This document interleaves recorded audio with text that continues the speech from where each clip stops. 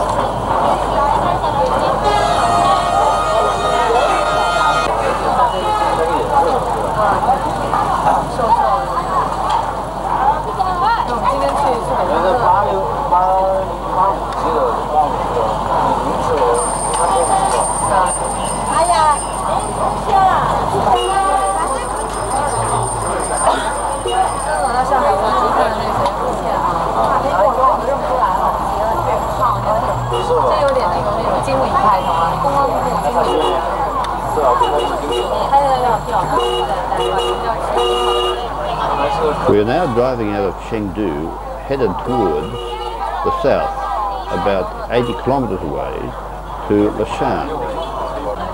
The street scene along the way is really something.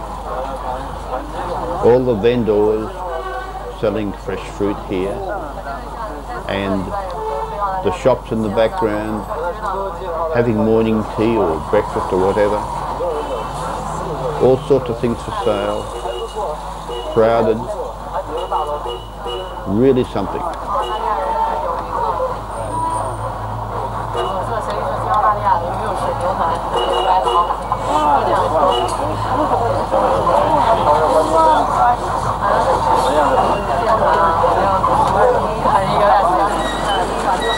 This is hard work, holding bridge girders.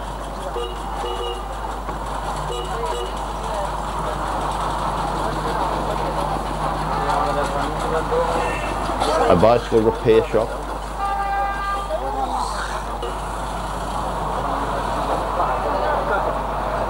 All sorts of service industries. Lots of bamboo for scaffolding, coal.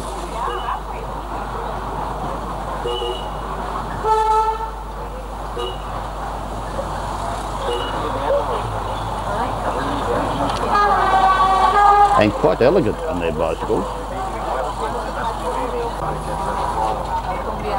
The countryside where there are crops everywhere, every bit of fertile ground is properly used. A radio shop, and under an archway showing the entry to another village where there were more shops selling all sorts of things.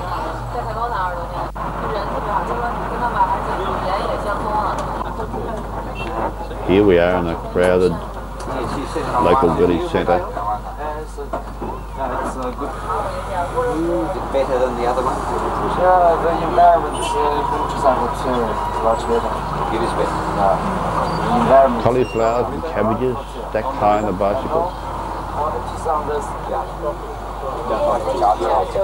And the usual traffic jam one encounters in China. It doesn't take much to cause it, but quite a lot to unravel it.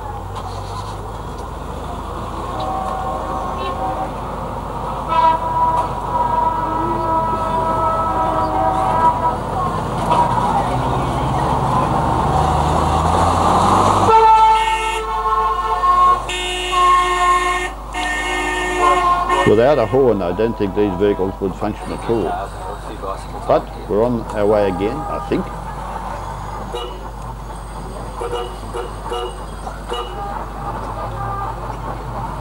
This drive south to Leshan is probably a microcosm of travelling on the roads in China. Exciting. The crowds are really tremendous. They seem to work it out somehow. The right of way is a bit hard to figure out. I guess mostly it's might is right. But somehow the bicycles seem to get a pretty fair deal from drivers of the vehicles on these crowded roads. Leshan is to the south of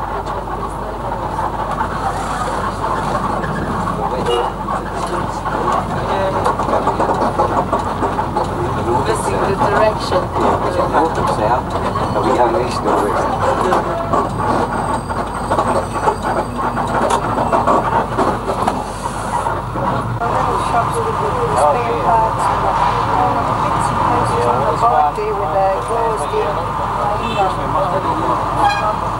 Another confrontation between big vehicles. The bicycles sort of seem to keep on getting through.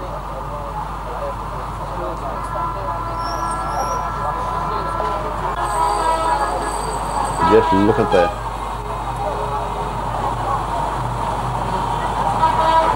One wonders how hygiene can be maintained under these conditions, and I guess probably it isn't. It's the countryside again where we're seeing crops of rice growing along the roadway.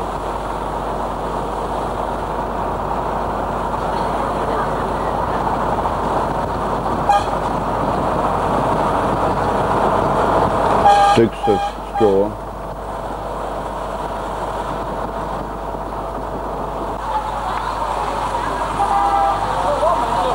Another marketing centre in a little village as we go through it.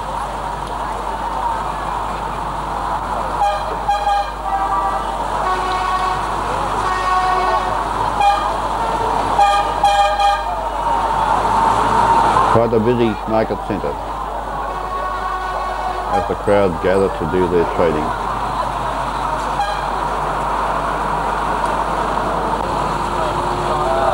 Over a bridge,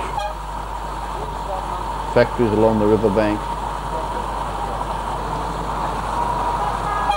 high-rise housing and crowded shopping areas.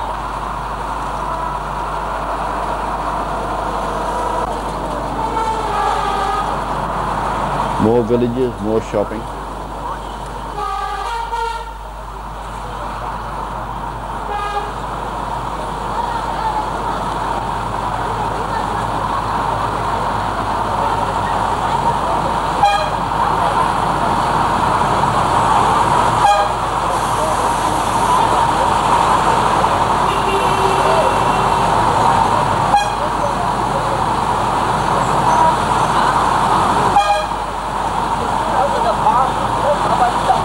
There we are, rakes, bamboo rakes.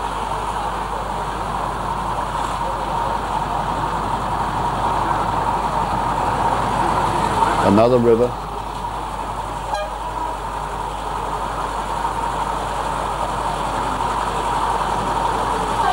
Typical misty morning in this part of the country.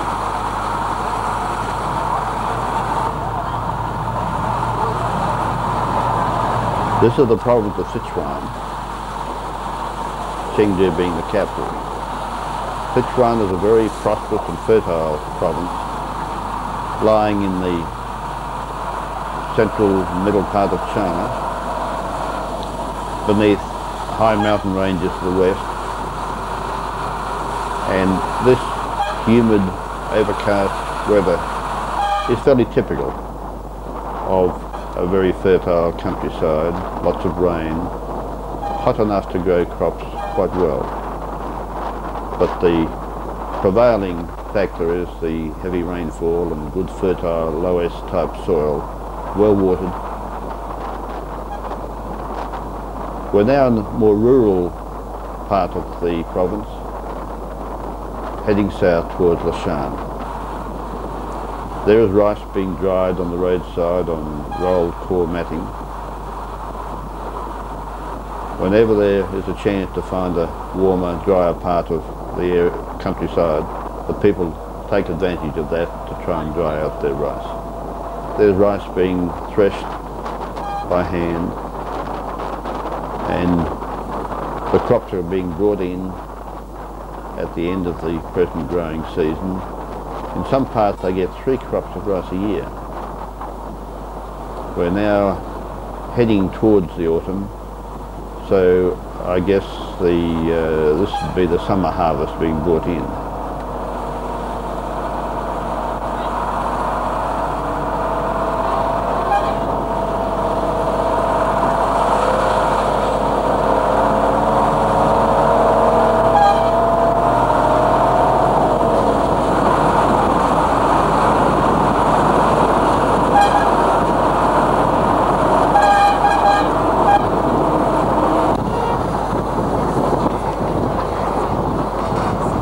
On the narrow road it is hard to make good time, and we stop here for a comfort stop.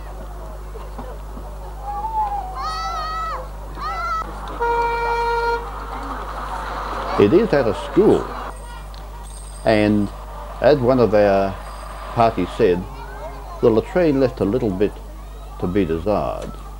It smelt a bit as though 3 dead wombats had just been dragged through it. Descriptive, but really correct. But the children were delightful. Just look at it. 1 child per family. They're really adored. And they show it.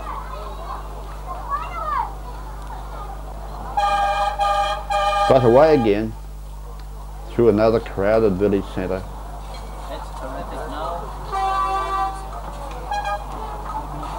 An old bridge across the river. Now abandoned. It's really colourful.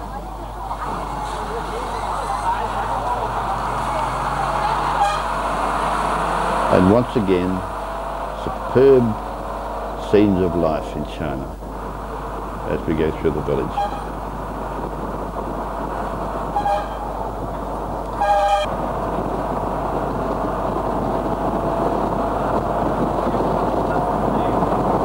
Industry and the rural scene all mixed up, coexisting quite effectively by the look of it. In such a crowded country they have to. More rice paddies.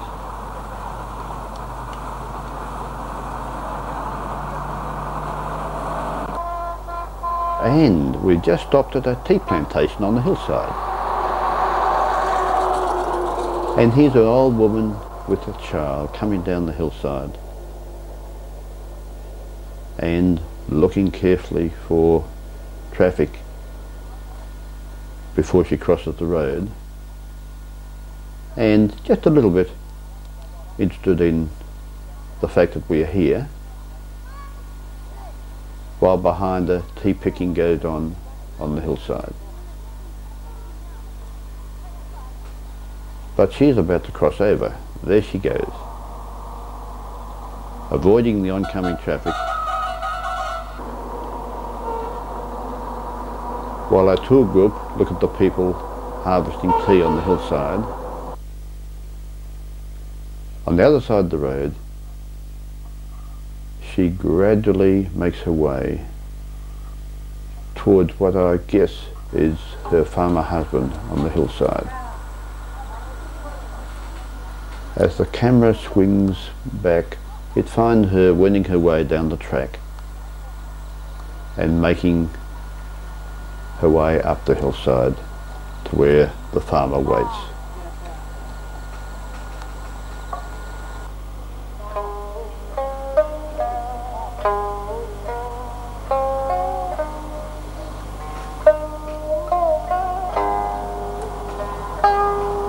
This must be the classic old scene of China, despite the background noise of traffic.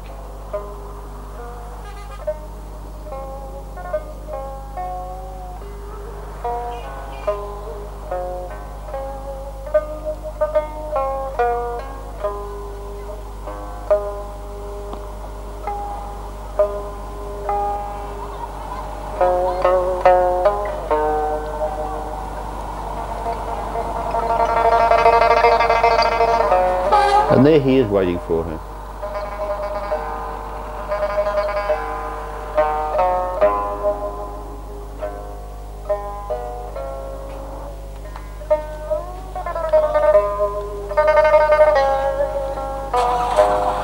And the tea picking goes on.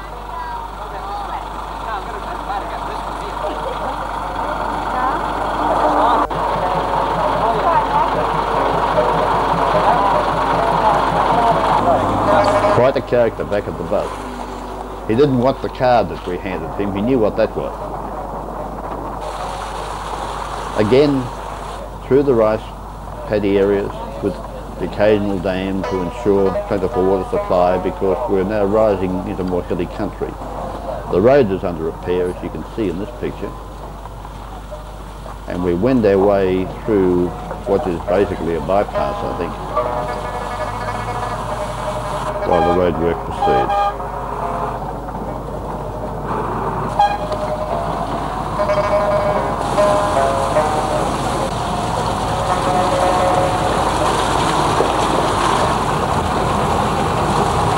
More hilly than it was previously, and we climb up the hill on the road bypass behind a heavily laden truck of rice.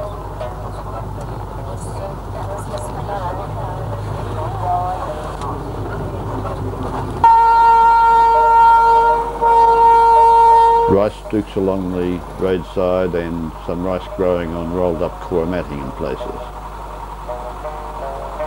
As we wait for a go-ahead from the earth-moving equipment doing the road work, again more stooks of hay on the roadside and the occasional rice growing as we go through the villages.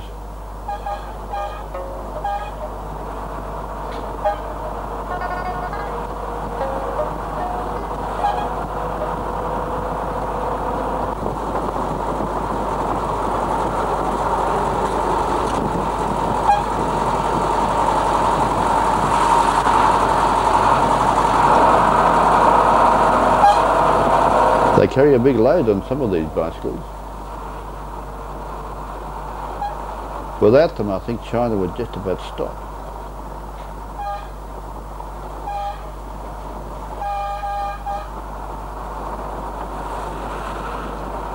We're now making better time along the road because, although narrow, it's a little less crowded. More rice drying, ducks.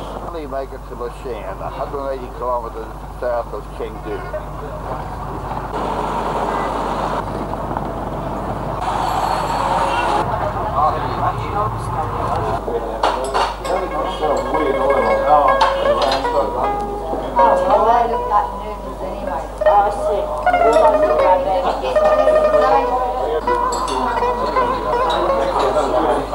A quick lunch in our hotel.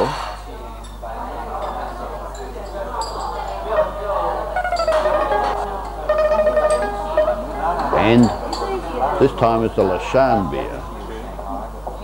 Each city had its own beer, all excellent, all German lager style, brewed, coming from the old days when the Germans set up these excellent breweries in China. How'd you enjoy that one? Then,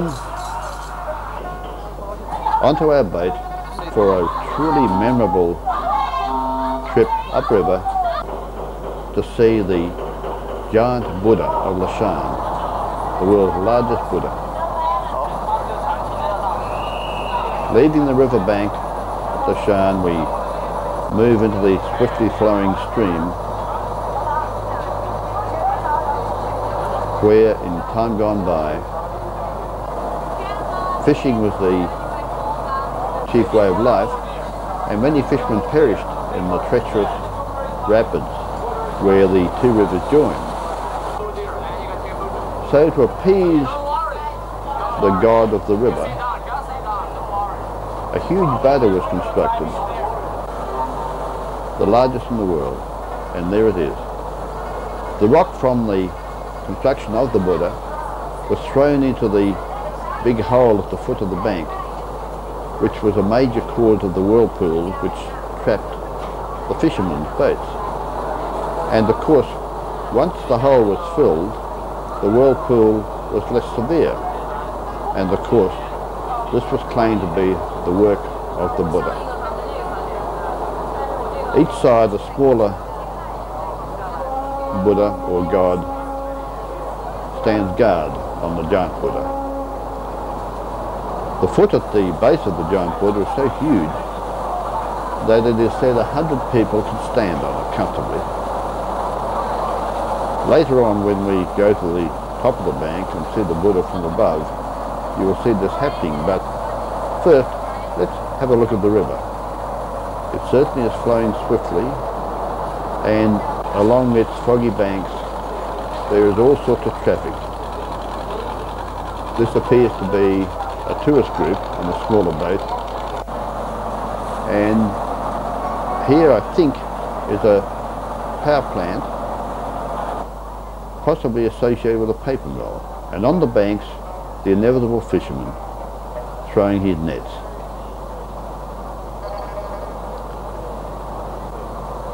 And another one afloat.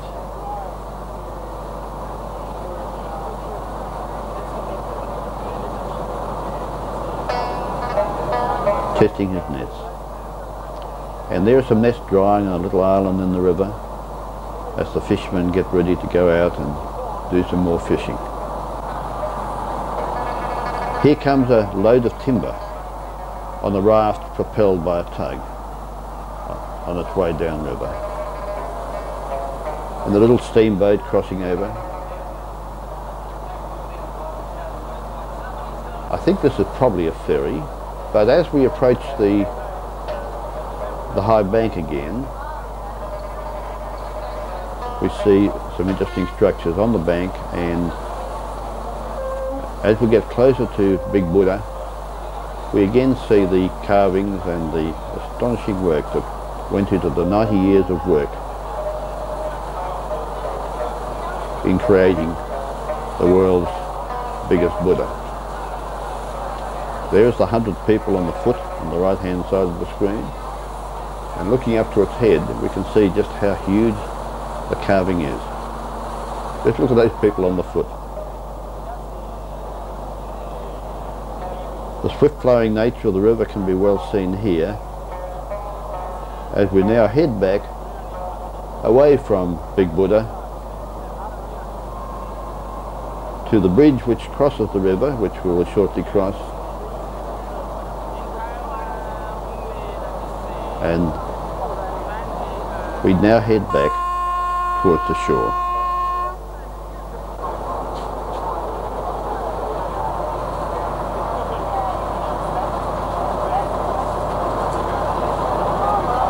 To board the crowds to trip out to see Big Buddha, they have floating holding pens, I guess you could call them,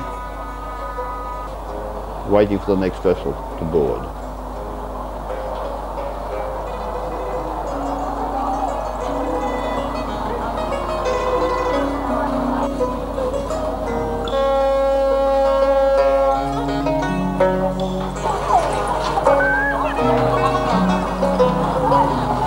These are shrimps at a shrimp vendor nearby the wharf, where we board our coach to head across river to see the Buddha from above. It was built in 700 and first built in 713 to 803. So altogether, the Big Buddha taking 90 years. And now it's over 1,000 and maybe 200 years old. This is the biggest one in China and also in the world. You see, the Big Buddha covered on the cliff of the Liming Hill, facing the two rivers, Qi and Dadu. So on the way to Liming Hill, I ask you a question: why the people will build the Big Buddha in the Tang Dynasty? Can you tell me why? Yeah, please. The waters. Yes, good. You see, here is the three rivers converging. If the raining heavy, the rivers will flooding. Then you see, if the Big Buddha wash his feet instead, then the river will come into the city. So the local people don't like the Big Buddha wash his feet. So it's dirty. It's a dirty feet. After liberation, was wash 12. So it's terrible. The step of the big Buddha can sit more than 100 people. It's in step at the same time. I will give you some souvenirs. Only touch 3, but deep breathing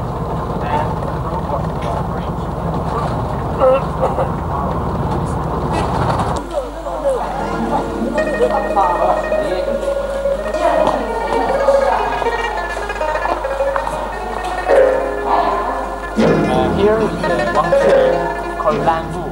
So they took the name from the bamboo. Bamboo is a very good, famous tree in China.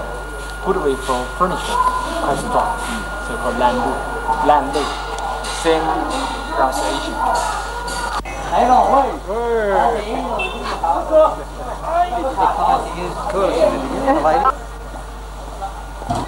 别搞我，要走。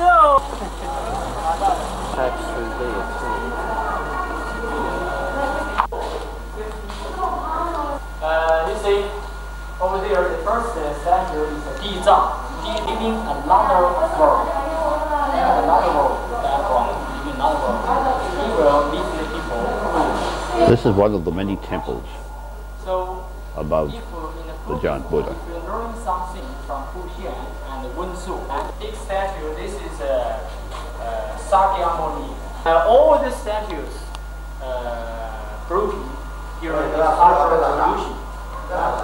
Okay, no photos is you see after let me see 16th century. Yeah. 15th century Buddhas. That is a bit.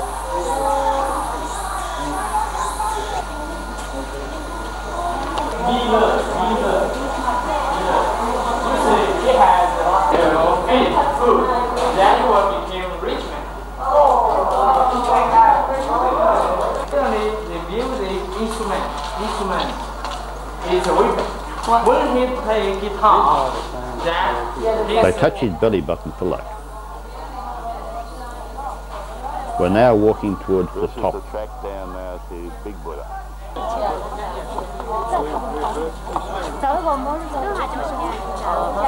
Almost here. And there is the head of Big Buddha. Very tight. And then you see up. And panning down way below is the river.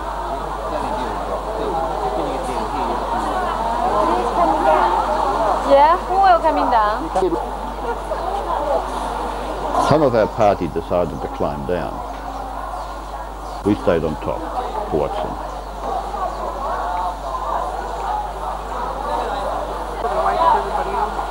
There's the track down, steep and slippery.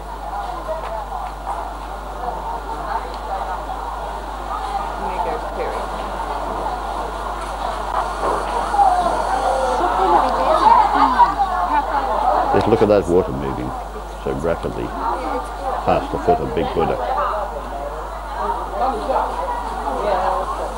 One can readily anticipate the trouble the fishermen would be in water like that.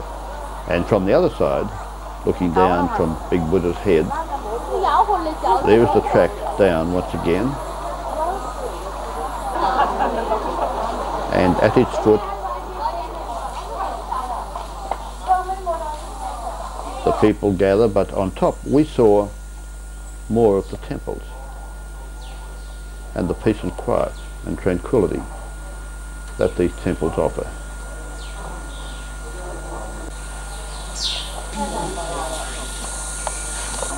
It's really beautiful.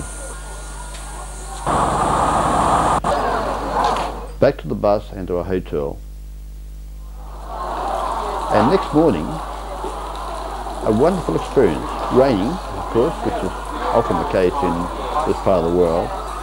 But we visited a kindergarten. Truly wonderful kindergarten. Here are the kiddies gathered, and now they're putting on a show for us. Aren't they beautiful?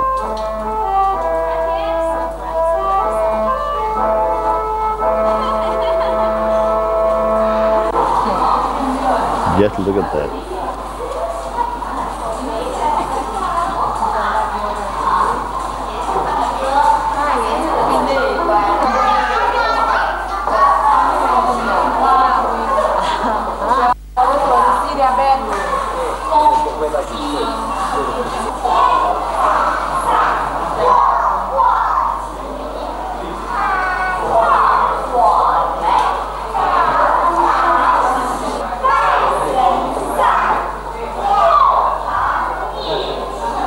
The teacher was really wonderful with them.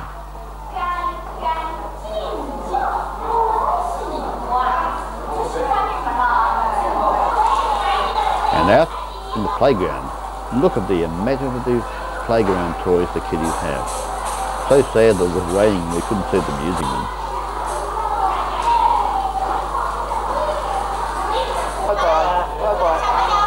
Leaving one class, they were sad to see us go.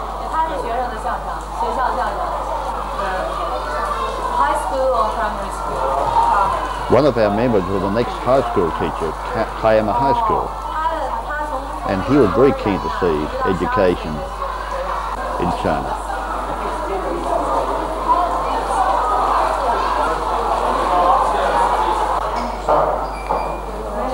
They invited us to have the traditional Chinese green tea, Leshan jasmine tea.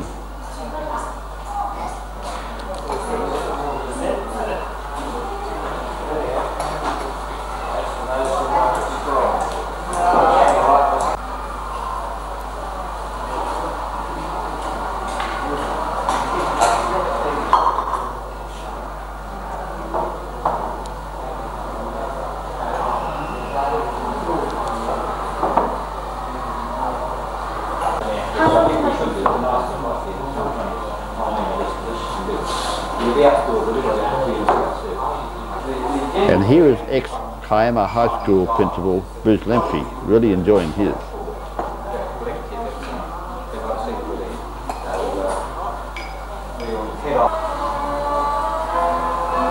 Rain, rain, more rain. Quite heavy rain. But it made the rooftops around the school look even more interesting. Where in the classroom, the kiddies were putting on a little show for us.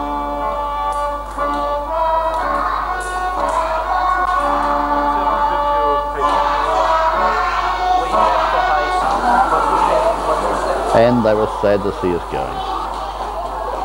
Aren't they delightful? Down in the playground, still raining.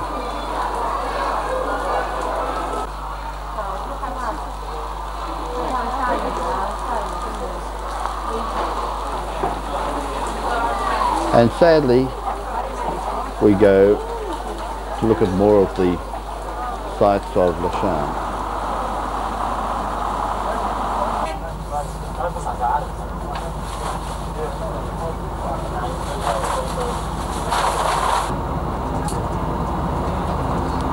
The people seem to be happily paddling around the wet streets.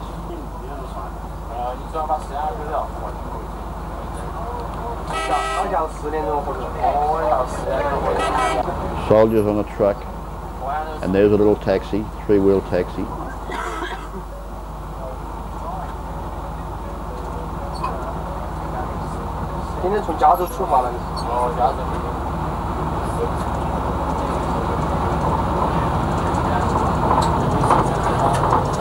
Past the hotel. To the top of Army, straight ahead is to our hotel. We're now heading to Mount Omai, the sacred Mount Omai.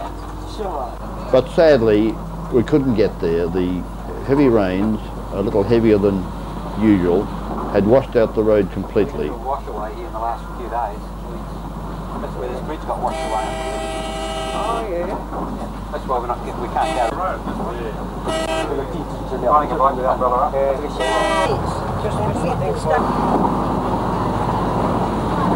So please turn your left side. The mountain. Holiday resort. So So we stop here and then back because This is as far as we could go.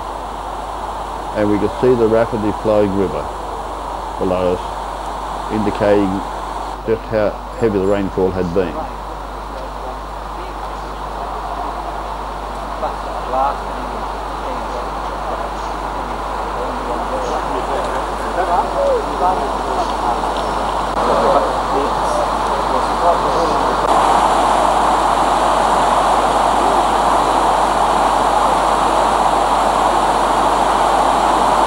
Mountain is more than 10,000 feet high, but we can't go up there because a bridge has been washed away on the only access road.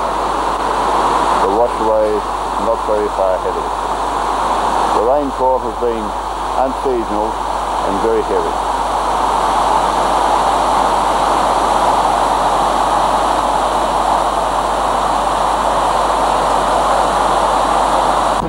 This is not unusual. It's different with the vegetation of the trees.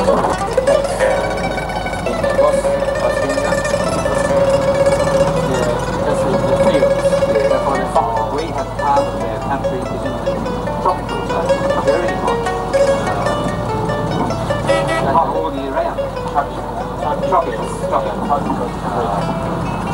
tropical rainy. Yes, very much so. Then we have most of the is in the more temperate like your big part. And it is Xinjiang province.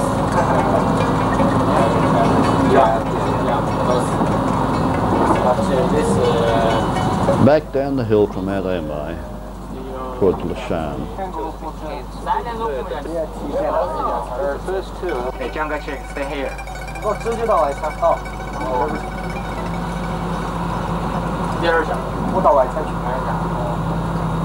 To your left, this We stopped for lunch at a mountain hotel where Chiang Kai-shek had lived there during the Long March.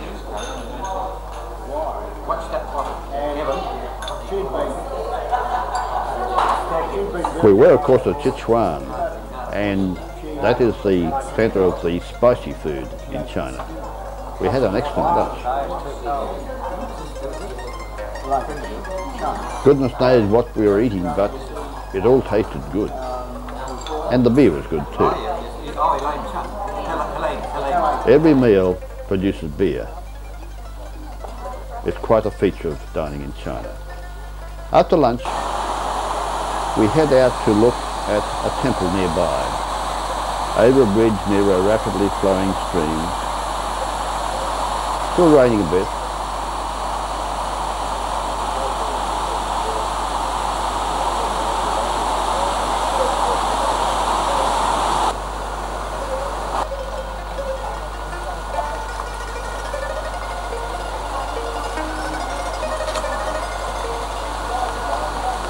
And here is the temple ahead of us in the mist.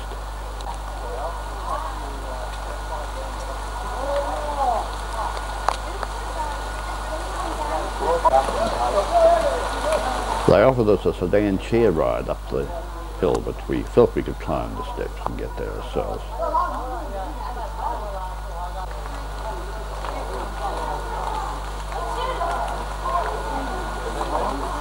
There were, of course, the inevitable stalls selling souvenirs.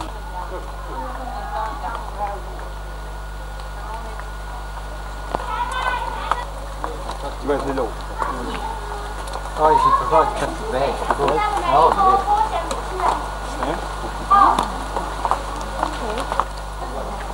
But up above was the temple itself.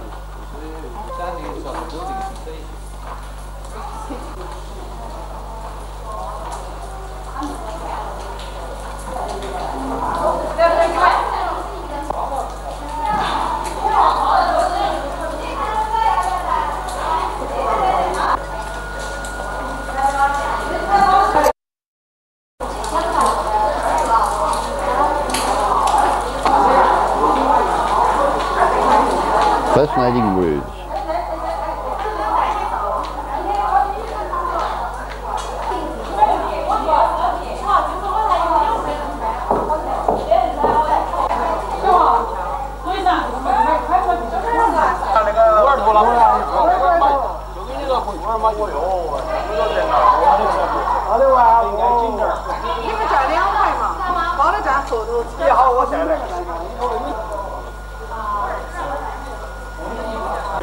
This is the feature of the temple. Look at the fine carving on it. Speak out the world, to the world, to the world, to the. That's right. This was on the track. Magnificent reef above it. Look at the carving, really something. Tremendous workmanship.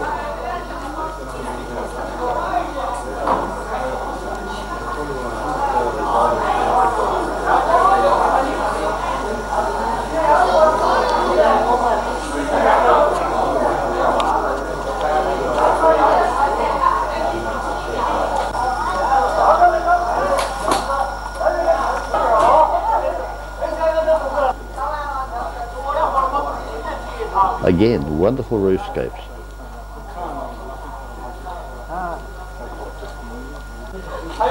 Even in the mist and rain, it looked wonderful.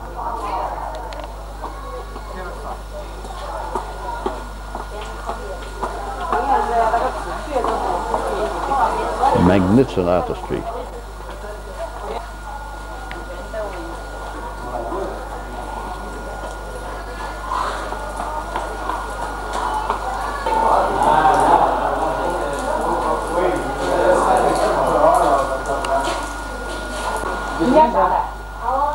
Common people do not live in. No, we went to monks and nuns. Yeah, a lot of When monks it and was nuns. built, Yeah. that was the So other some room. small rooms. There is the yeah, sedan monks, chair. yeah. Today, Right. But again, we felt we could get down on our own.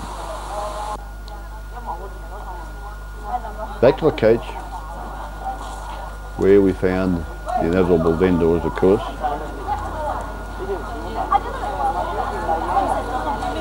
And on to another temple.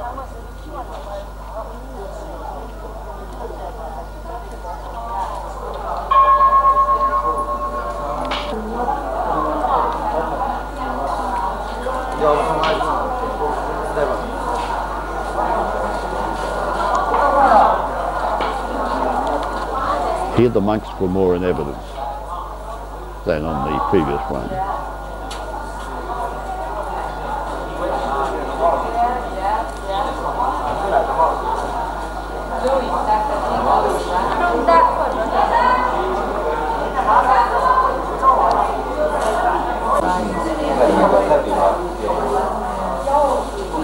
So that's why.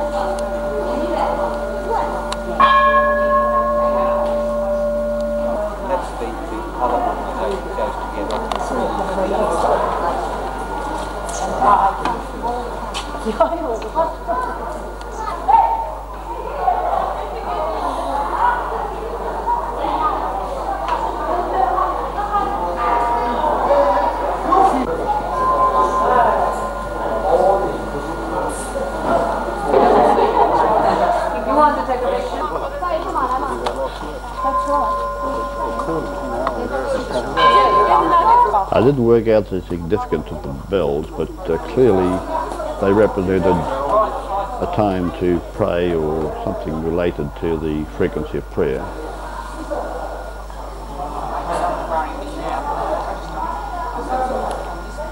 After that, we will go this way. So you can Like most of these temples, you climb up and up and up to the more superior or more sacred or more supreme temples. The further one goes up the hill.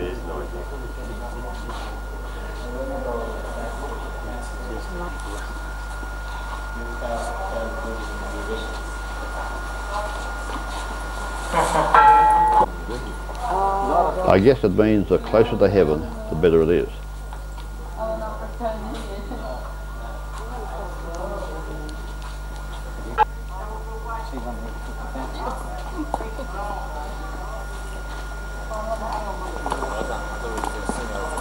There's steep steps. Other is want to occupy here.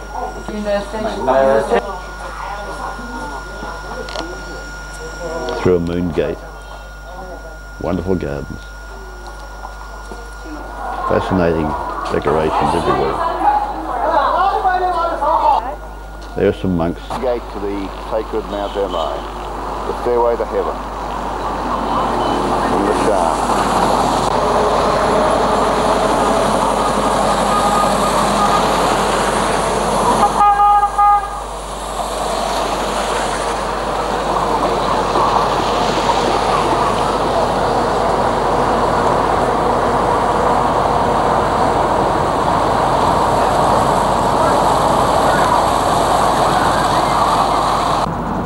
And so we say farewell to Mount Omai and head back into Leshan proper, past the hotel. In the summer, they make the big shed feel quite cool near the banyan tree.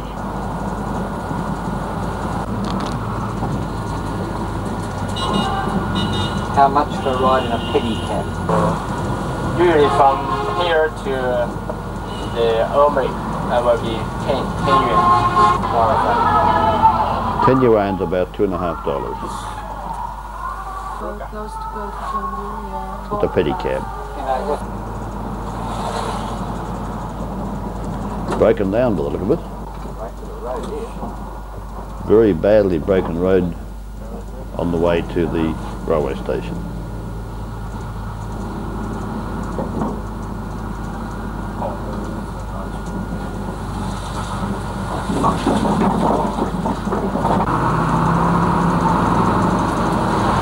Okay, here this is a train station. A very elegant waiting room as we waited our train north to Chengdu.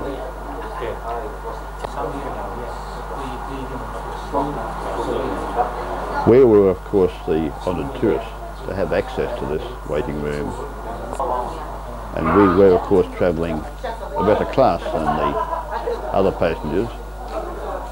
This was a special tourist train coming from the south. The big thing about trains in China, they run precisely on time, they arrive on time, they leave on time. They run to time, always. Mostly old English supplied or German supplied rolling stock. Mostly diesel hauled now, but many of the trains still use steam locomotives because there is a lot of coal in China. Close by the rail station, of course, every bit of space is used for agriculture. And here comes the train.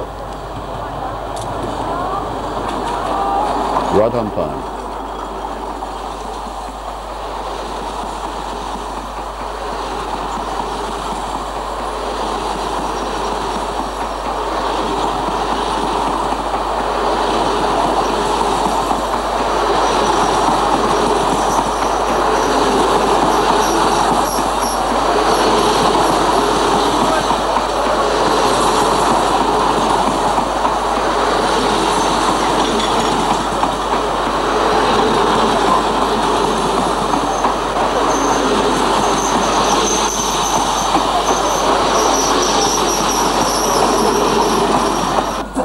It was a very long train, but finally it stopped and we found our carriage and away we went. We had book seats, thank goodness.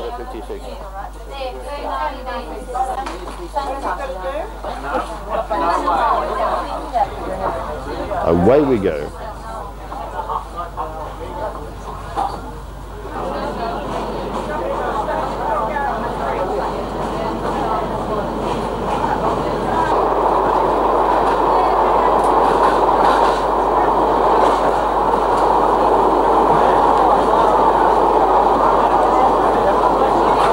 And this was going to be one of the most interesting rail journeys one could ever make, to see how the heartland of agricultural China works. The rail trip north to Chengdu was about 90 kilometres. and took about 2 hours. Quite fast, very reliable, comfortable. The rail track is all laid on concrete sleepers and is very even, as you can see from the steadiness of these photographs. Everywhere agriculture, stooks of straw from the hay they've just harvested, ducks, plenty new rice of course.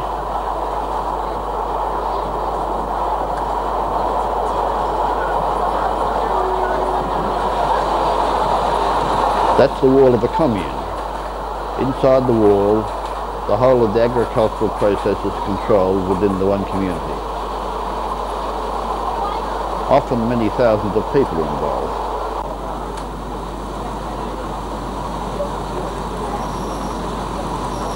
There they are ploughing, ready for the next crop to go in.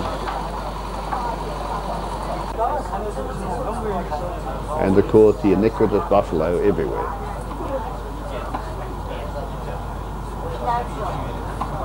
It's a tractor, family vehicle, food. It goes through the whole gamut of life in China.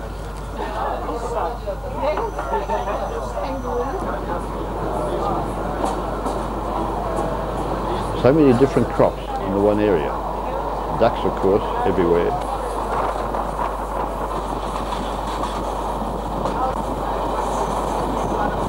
This is a rural village. Quite good housing. The farmer is now quite wealthy because he can sell some of his crop outside the government control system and gets quite good money for it. This he mostly puts back into his home or buying the essential consumer goods. The acquisition of a bicycle comes first, then a tractor, then maybe television and a refrigerator. That is almost the ultimate achievement.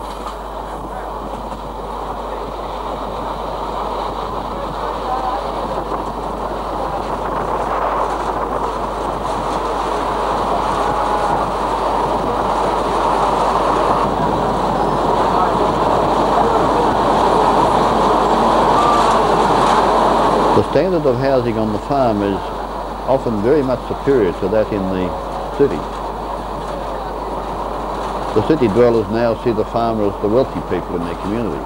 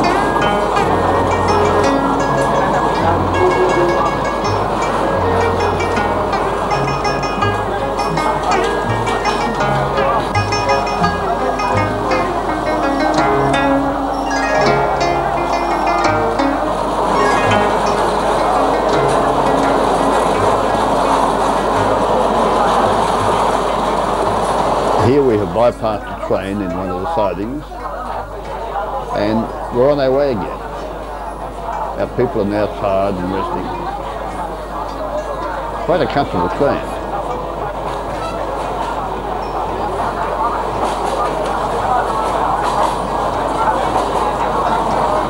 Rapidly flowing rivers, but again every bit of space is used for drying straw and of course grain.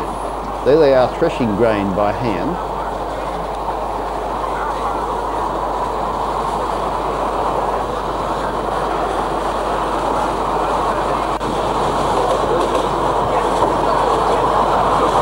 Everywhere one looks there is activity, more grain being threshed.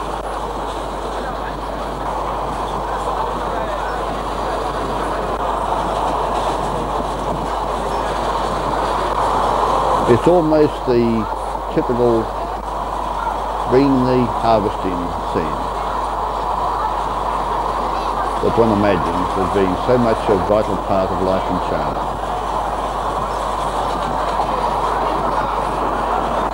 And it was happening everywhere. Everywhere one looked, there were people busily bringing the harvest in.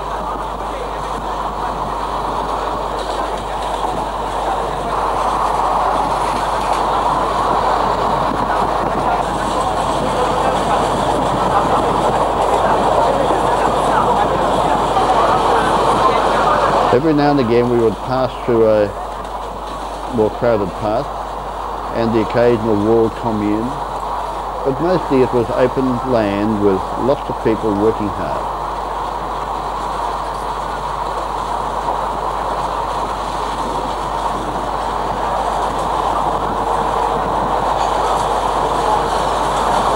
The train could pick up speed because the track was almost straight all the way and it was quite flat.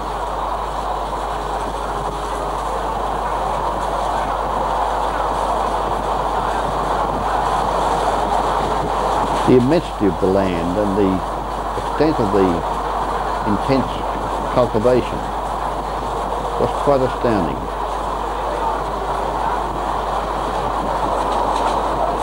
And yet, everywhere it was beautiful to look at. I gather this is typical overcast weather, but I should imagine on a nice, sunny, bright day, this scene would be truly something to see.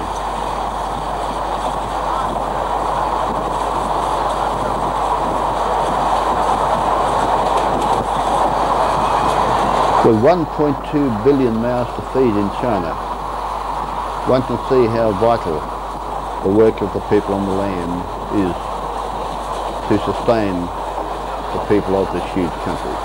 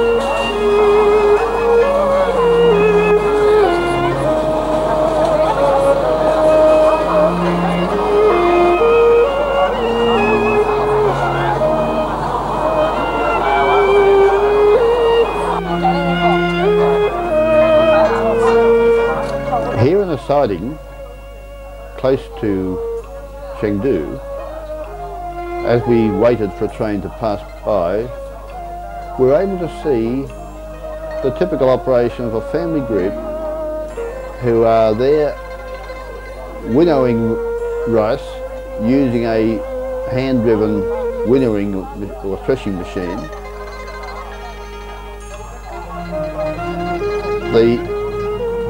The stalks and all the all the undesirable parts of the grain, of course, are removed by this winnowing, and then the grain is picked up again and put through the hand-driven device to finally reduce it as much as possible to clean, separated grain. Of course, I guess there's still a little bit of dirt and other things amongst it. They seem to have no concern about walking through the grain they're producing, but I guess it's washed when they cook it. And it's time to go.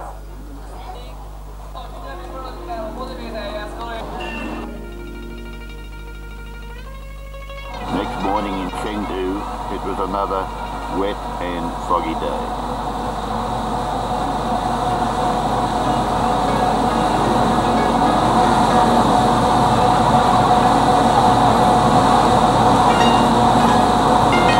From our 18th floor hotel window, the bicycle parade went on.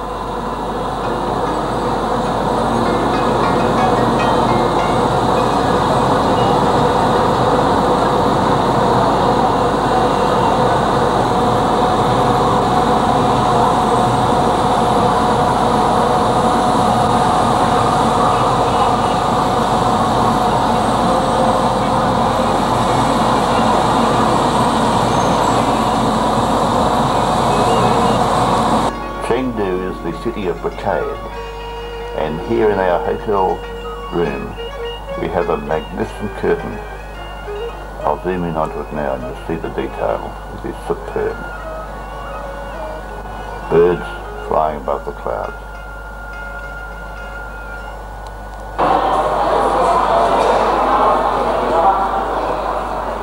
This is the lobby of the hotel in Chengdu.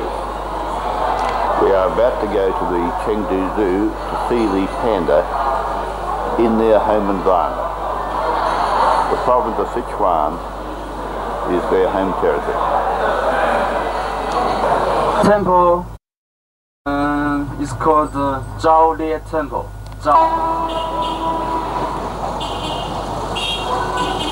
On the way, Temple.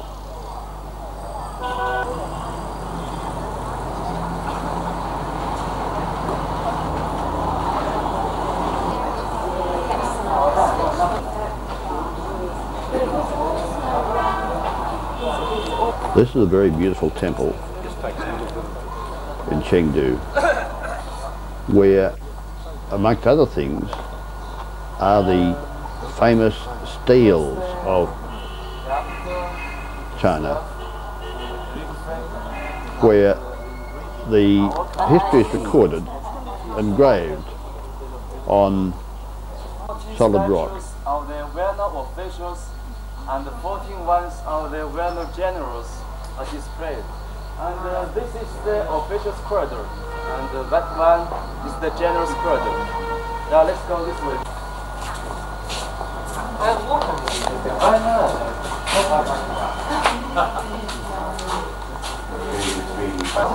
These are past emperors,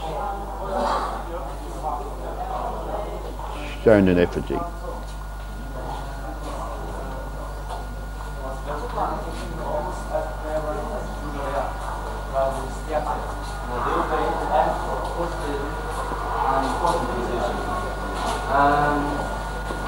In the year of 214, it was shortlisted by Iris. Strike forward, guys, it tells you the truth. This is the black The one. black Chinese emperor, which means he is a straightforward guy and very truthful.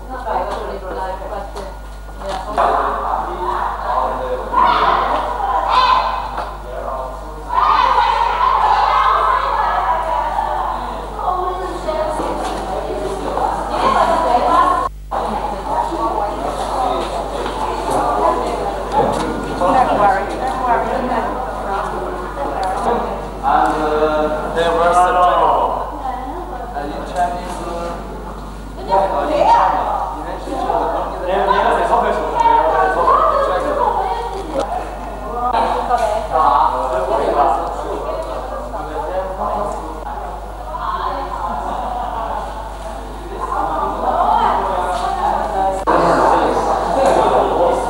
Dubai, 161 to 223. And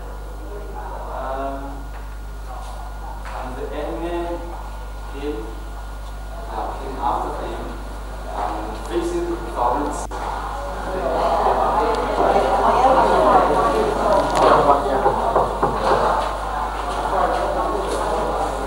Where are they?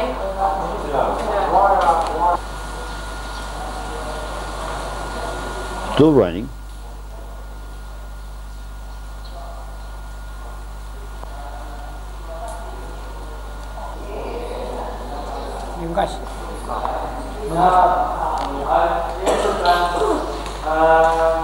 This drum symbol of art and will. Symbol of art and will.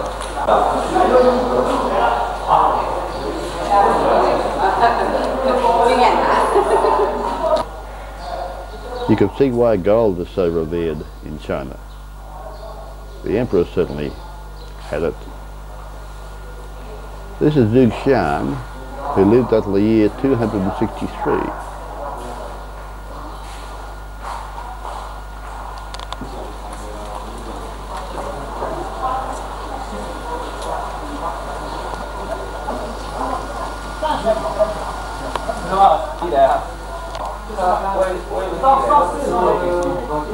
While the emperor was in the full chamber, something strange happened. So it should be very careful in the process of excavation. And this high skill and technique, high skill and technique. And I think maybe this technique hasn't reached that level. And some people are wondering whether the emperor was buried here or not. If they snap at this. There seemed to be some doubt whether the emperor was actually buried there, but it was still celebrated as the burial spot. But it's just a have a way.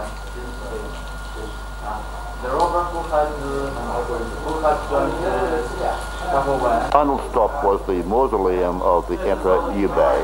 We're now going back to the coast.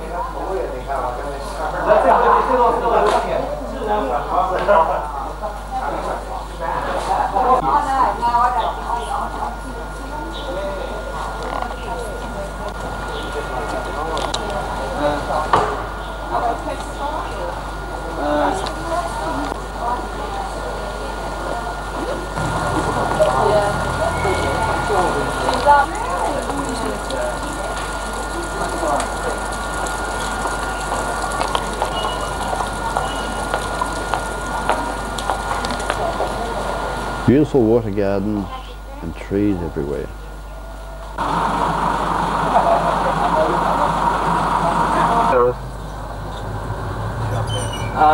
Yeah, the government has taken some measures to rebuild these old houses. At the same time, some old houses are preserved. Yeah, you're not stronger. Yeah, and these preserved old houses can satisfy such a feeling of ours.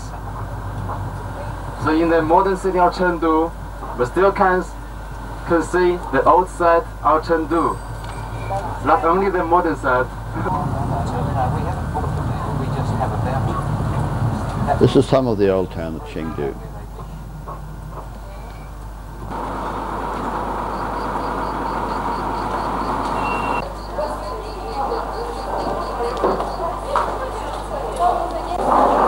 And of course, the inevitable tourist trap, where we saw some superb craftsmanship.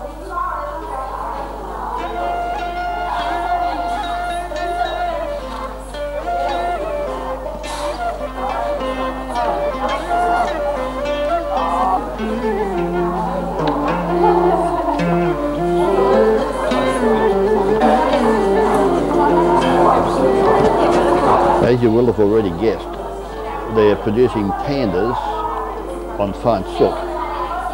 On the previous picture, they're now doing weaving in other colours, floral display in this one. silk thread on fine silk background. Beautiful work.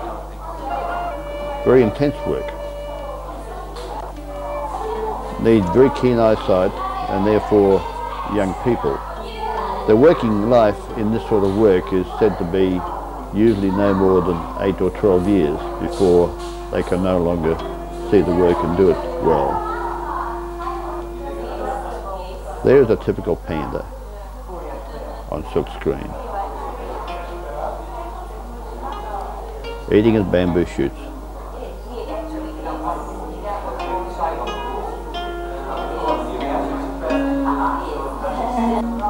All of this work is of course for sale. And the prices are quite reasonable when one thinks how much of a person's working life goes into producing them. There was no electricity that day, so the lighting was very poor to take good photographs of these works indoors.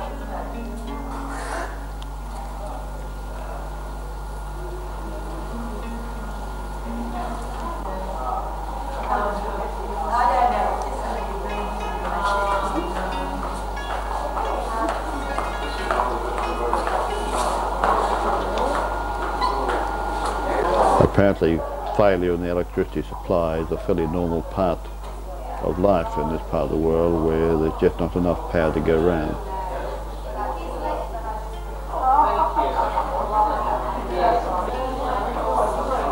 Everything is done by hand in the factory, so I guess at least if the electricity supply fails, they can still keep working.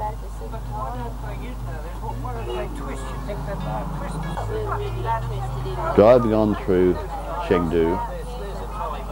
And he raises his left hand, as if he's waving at us. Under his leadership, the Chinese people have done many good things, but really also many foolish things. This self-sufficient handicraft industries had collapsed gradually.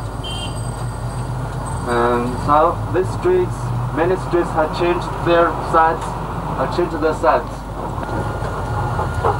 Yeah, here is the sheep market street. This is the old town. By knocking down these houses and widening the street, they're hoping to build a big building right. Yes. They're going to widen the street. There's some shopping there. Must be the cinema, I think. All the bicycles parked outside the cinema. More bicycles for sale.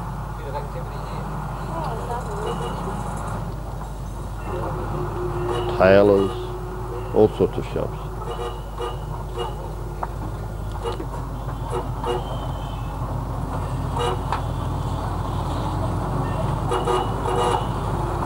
Notice some light meters in the building.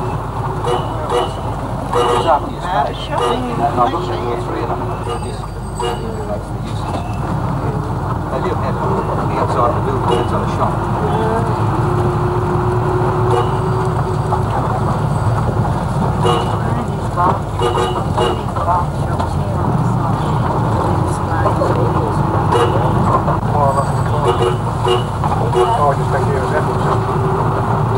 Here is the Northgate Bridge.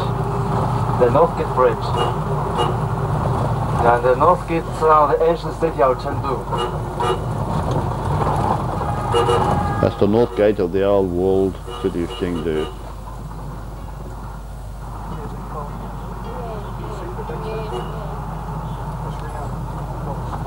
And the shops go on and on and on. This is still part of the old city that dates back to the days of Marco Polo, when it was the ancient capital of China.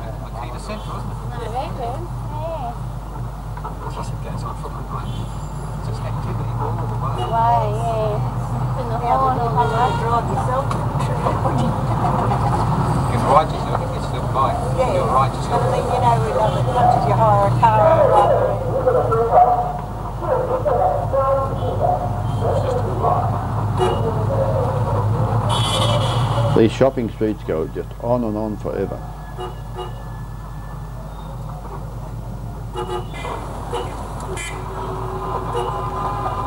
The rain is now starting to diminish and the day improving a little.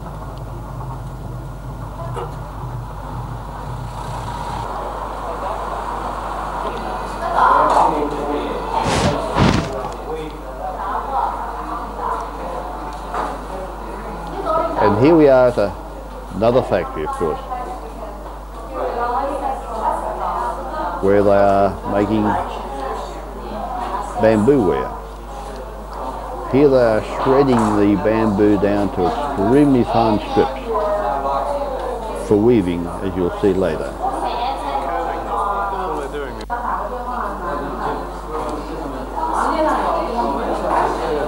Here they are stranding them down even further. With very fine strips of bamboo for tying, virtually as thread.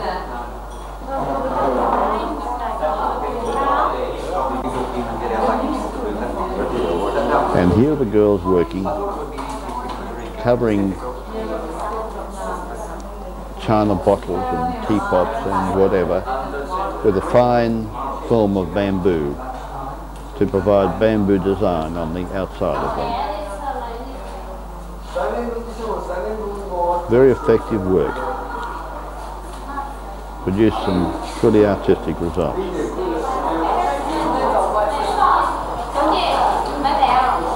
Again, it needs good eyesight and fine intricate work, and mostly young people. Again, the lifespan when they can continue to do this quality work is quite minimal. But she's happy in her work because it's now lunchtime, and of course they eat on the spot.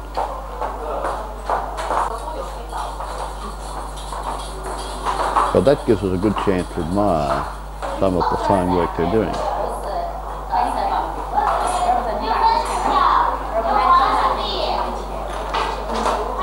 So lunchtime is staggered, and while some eat, others proceed with their work.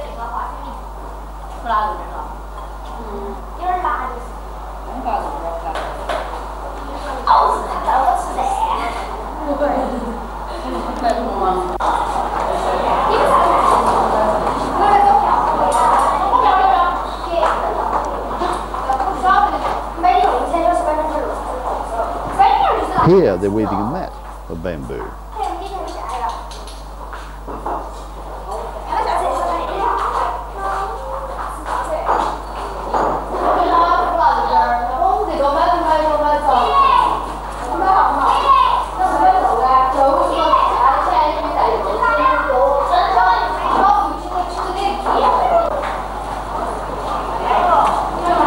They work hard and for long hours for very minimal pay.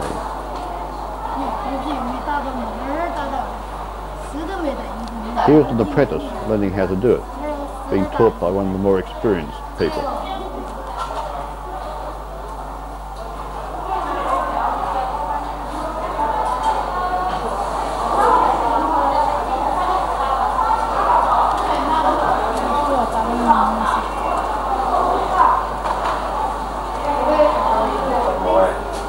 And of course, the inevitable shop. Beautiful work, but of course, like all things, when one is travelling fast and hard, you just cannot carry them, even if you did want them. We did of course bring back a few little bits and pieces as souvenirs, but not very much from this shop. Why are pandas getting less and lesser? There are three reasons for it. The first reason is because the panda is very gentle. It's very gentle. We're going to the zoo now. They to protect themselves against white fierce animals attack. Yeah. And when it meets a tiger, a bear, I think it's not easy for them to run away. The zoo was a little bit disappointing because it was late in the day, and being a nocturnal animal, the pandas were of course asleep. That's the closest we could see of a panda. Later on in Beijing we get a better look at something, and here's a brief clip from Beijing which you'll see more fully in a later film. The panda there was wide awake and very photogenic. As you can see, a bit of an exhibitionist too. Just look at that. Sitting back and grooming itself ready to go to sleep. Picking its toenails.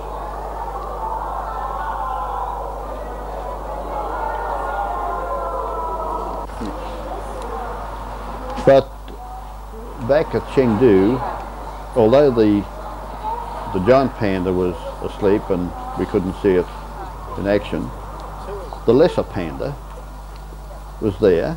Really? This is the male and female pair wandering around their mated enclosure.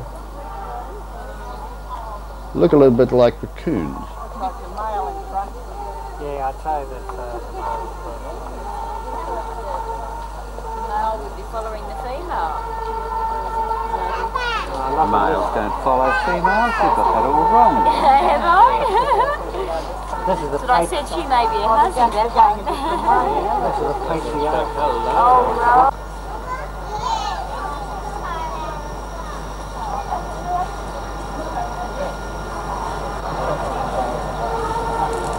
Not quite as attractive a creature as the giant panda, but good to see just the same.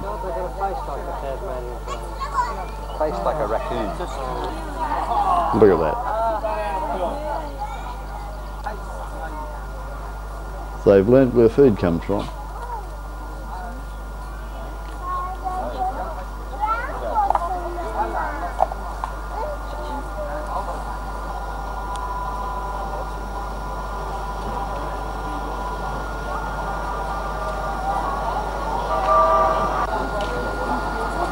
But having left there, we come back across the inevitable shop at the zoo, where again they're having a meal, although this is quite late in the day.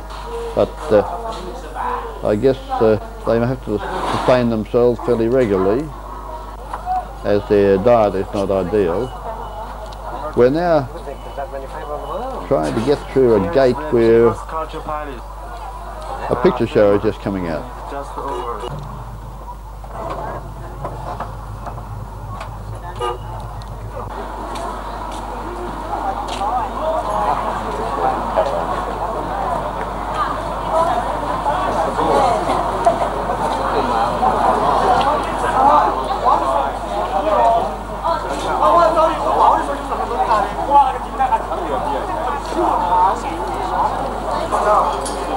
We're now having a late lunch, and again the spicy Sichuan food was really good, as was the Chengdu beer. Another fine German style lager. Our last Sichuan meal. We're about to catch the plane from Chengdu to Xi'an. Beautiful, spicy Chinese food. Wonderful eating.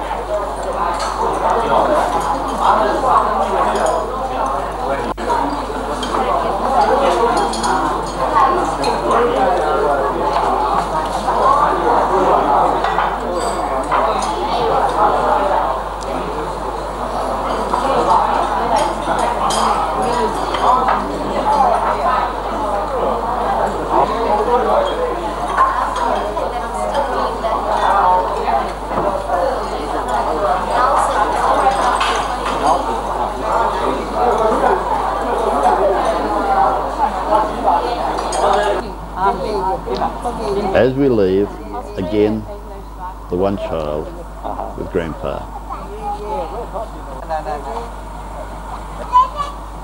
And look at the escape hatch in the pants. Your hand there.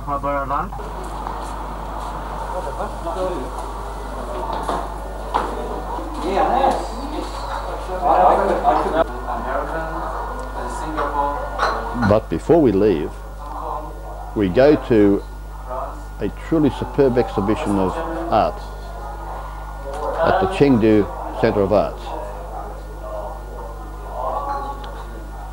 This is the famous artist about to give us a demonstration, the director of the Institute. Exhibition in Japan and in Los Angeles in America. So most of the artists here have gone out, to these places, with beautiful scenery such as He has exhibited abroad and been very successful. Gumbi painting is this is the very gorgeous on the Yangtze River. That's the Gumbi Mountain, Golden Summit, the Gumbi Mountain, and the Tibet. Some of the work is clearly potboiler work, but much of it is quite superb. Looking back to Mr. Yang to home class. And here he is about to demonstrate how he does it. It's really well done.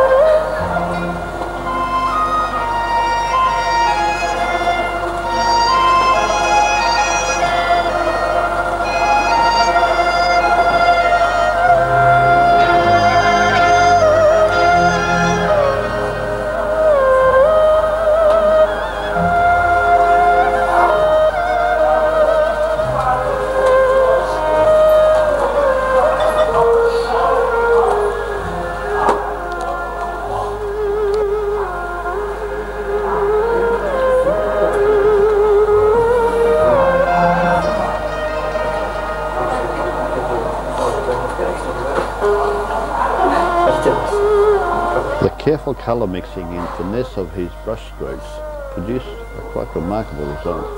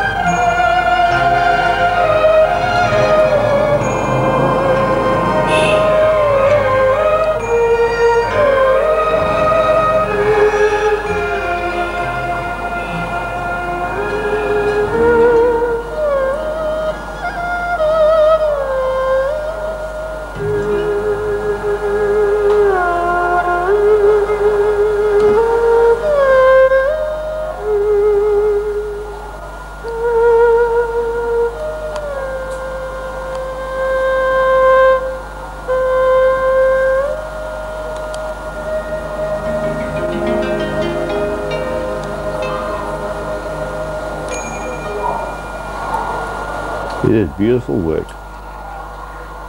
There's a great tribute to his craftsmanship.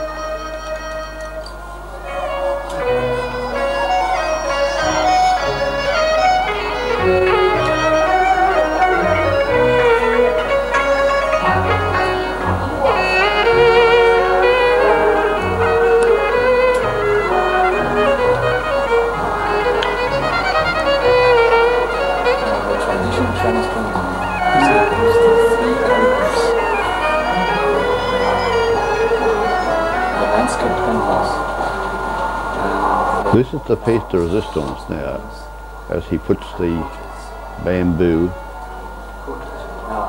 into the picture, and in a moment you'll see the puzzle sort of come alive. And they're done in two styles. They're done in two styles. Shaky painting. This is a shaky painting. Yeah, the shaky painting. Now what's he putting there? Watch it carefully.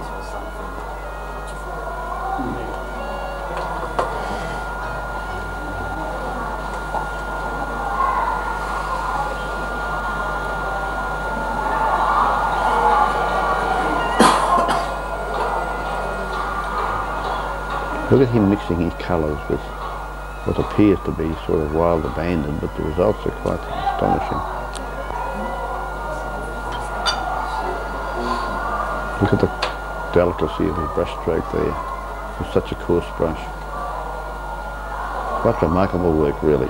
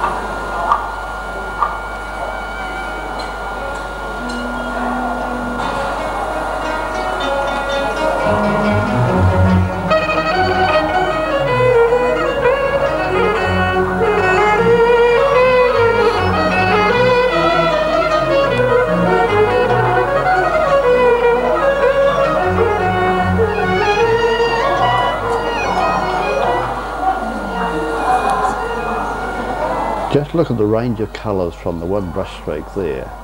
Quite remarkable.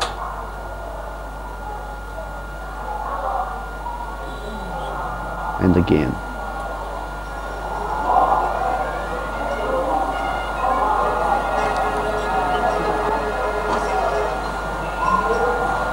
The picture is now coming alive.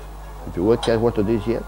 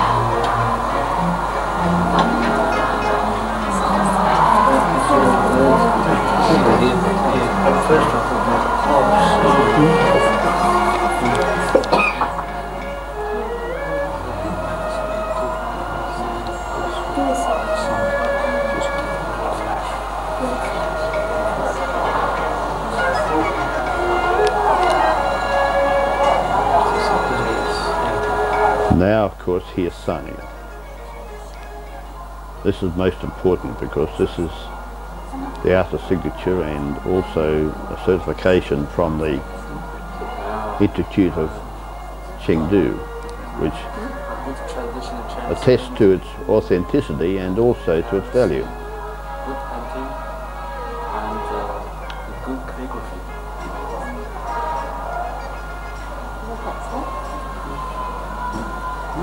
The quality of the calligraphy he is doing from that what appears to be quite coarse brush is truly astonishing. He can produce the thick or thin strokes pretty much as needed. And totally confident, no pause, he just proceeds almost as though he's using a pencil.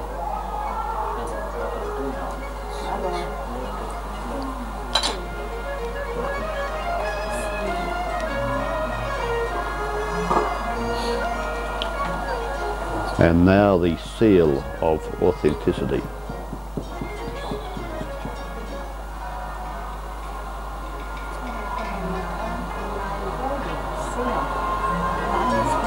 And there it is. And a further seal in the other corner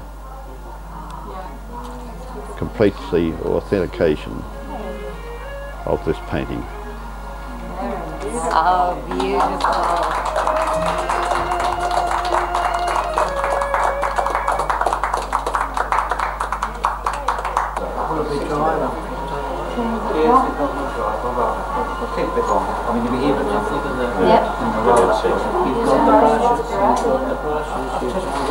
I love this.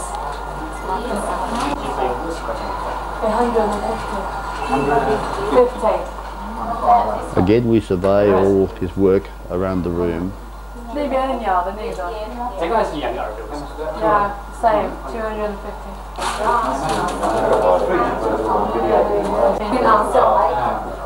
That one is printed on silk and it has been mounted.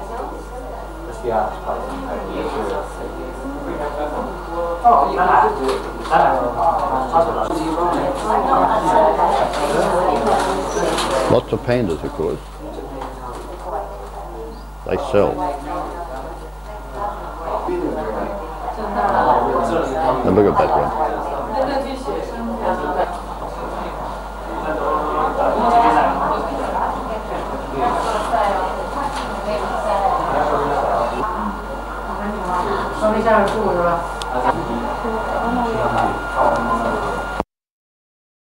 The purchase, of course. Inevitably, we succumb and bring two of the paintings back to Sydney with us.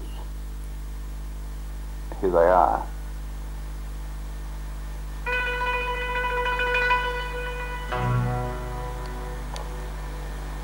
They are quite beautiful, really.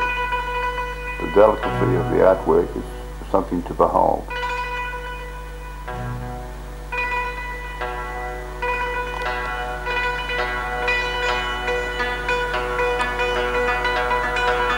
Again on the other one, really superb work. It really captures Mount Omai, which it depicts.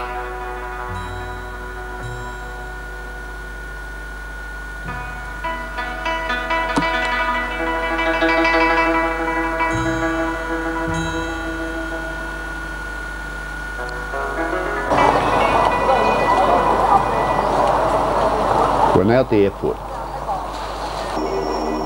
as our Yak 7 Chinese-built, Russian-designed, rather ancient airplane arrived to take us way north to Xi'an.